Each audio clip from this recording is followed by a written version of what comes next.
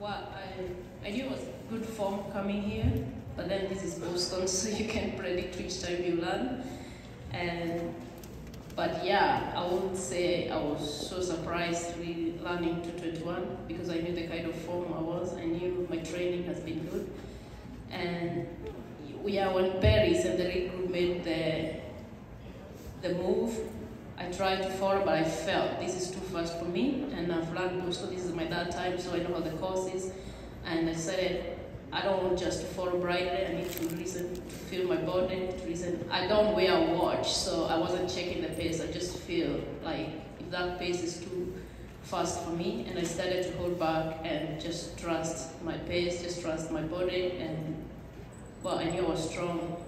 So I'm glad I had a smart race. I'm glad I didn't follow them and just dive. Yeah. I believe if there's any more questions, we have time.